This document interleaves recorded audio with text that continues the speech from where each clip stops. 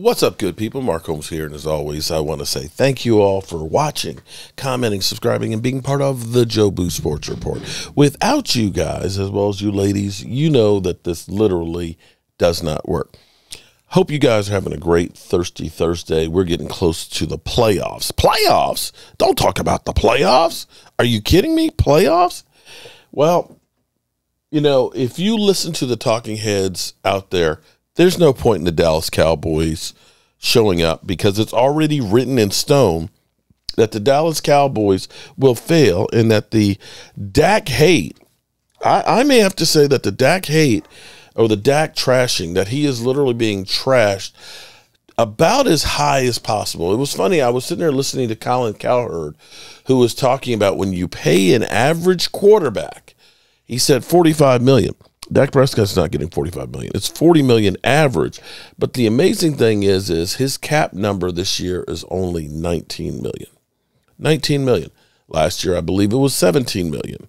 As opposed to, say, I don't know, Carson Wentz, who say 29, or some of the other quarterbacks out there, like, say, Kyler Murray, who was way up there. But be that as it may, you know, he was only $5 million off on the compensation, but basically said that, you know, average quarterback, you pay him, you know, Kirk Cousins and things like that, that you just can't win because you can't bring in players and la-da-da-da-da, and he's not a guy who can put a team on his shoulder and win.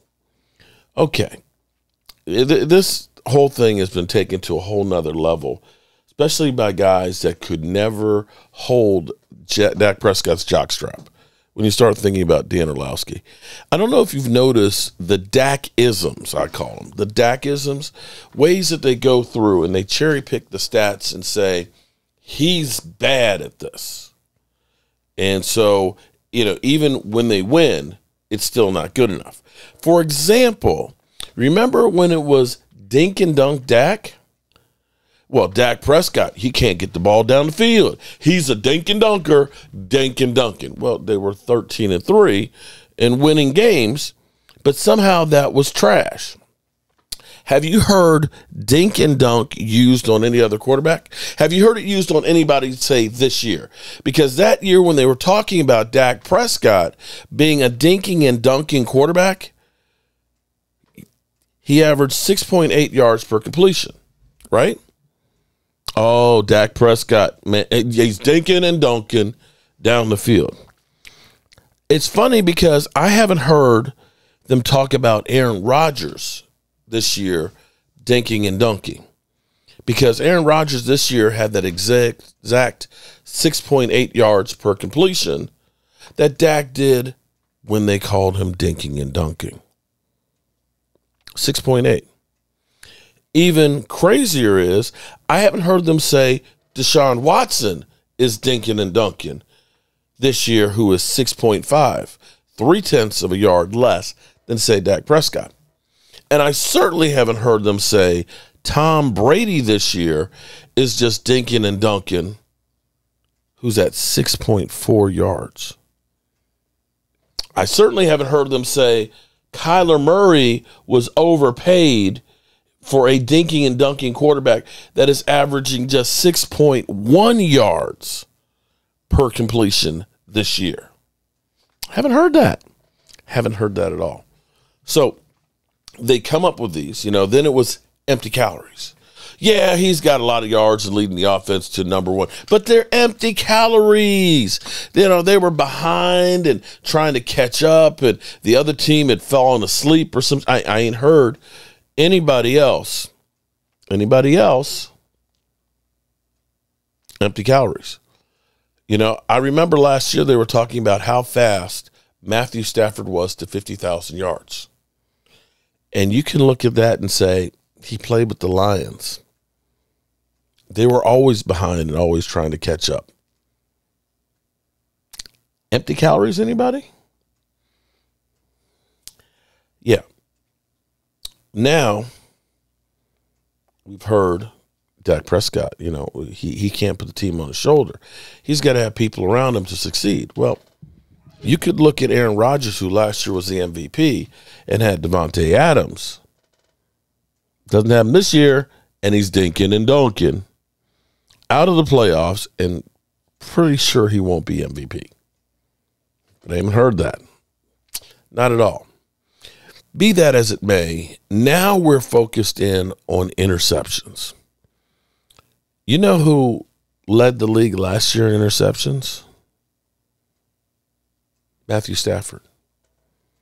Matthew Stafford had, I think, 5 or 6 pick sixes and 17 interceptions and was tied for first with Trevor Lawrence, I believe, for interceptions. And they won the Super Bowl. I'm not saying that Dak Prescott and the Dallas Cowboys will win the Super Bowl, but see, it just doesn't matter what you do before the playoffs. I remember an Indianapolis Colts, because I'm old enough to remember an Indianapolis Colts team that's defense was like 29th or 30th, something like that, going into the playoffs, that somehow turned that shit on and became dynamic, helping Peyton win his first Super Bowl. See, playoffs are a different animal. It's getting there. Now, this one is the most craziest one that I have seen. Okay. Dak is, has had some interceptions. Some are his fault. Some of them aren't. But Dak has also had a 3rd and 30 where they got 52 yards. In essence, a Hail frickin' Mary. The Dallas Cowboys have played more playoff teams this year than any other team. Let me say it again. They have played more playoff teams that are in the playoffs this year. They've played 8. 8. And are 5-3. It's a pretty good record for playoff teams. Here's Dan.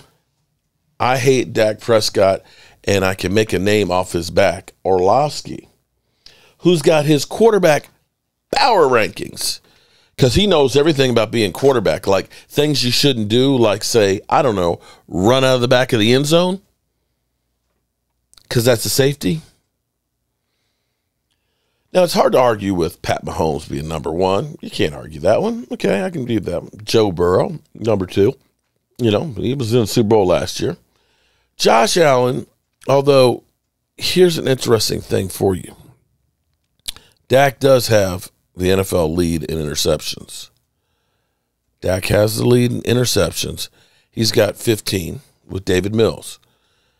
Josh Allen, in more games, has 14. This year has not been a great year for Josh Allen, and you can look at him and say he's got a lot of help out there. He's got an incredible defense. He's got Stephon Diggs as well as other targets out there that are helping him as well. Great offensive line.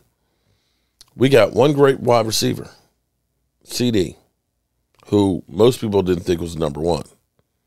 Our offensive line has not been one of the great ones. We do have a decent running game at times.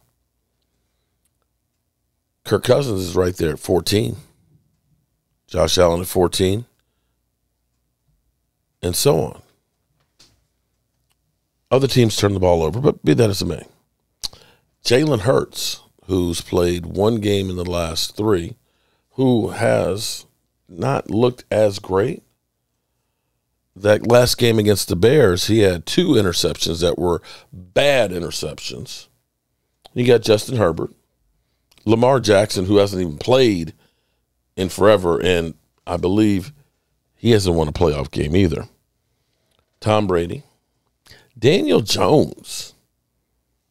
Are you kidding me? Trevor Lawrence. Geno Smith. And the Kirk Cousins. And then Dak Prescott. Let's listen into this bullshit right now.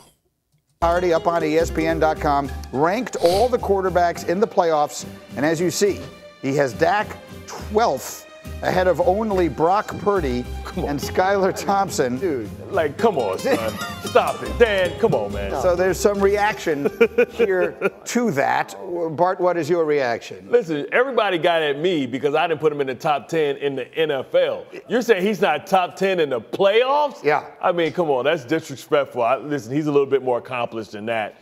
You know, listen, Dan's my man, but I can't roll with you. I ain't with you when you ain't right. So I read the entire piece. They sent it to me yesterday, and he's pointing out the way they're playing right this minute. And it's not as much. We should do a thing on Mike and Mike called confidence picks. How confident are you in this player in this particular moment? Not how good has he been historically. No one can sit here and say that Daniel Jones or Kirk Cousins or Geno Smith, Trevor Lawrence are better players than Dak Prescott. But at this moment, this year, are they playing better? Well, I mean, it is a reasonable. I'm not saying I agree with it, but I'm reading you what he wrote here. Ninko, take it in that context. What do you think of it? I disagree in a sense of you can't look at all these turnovers and put them all on Dak. Yeah.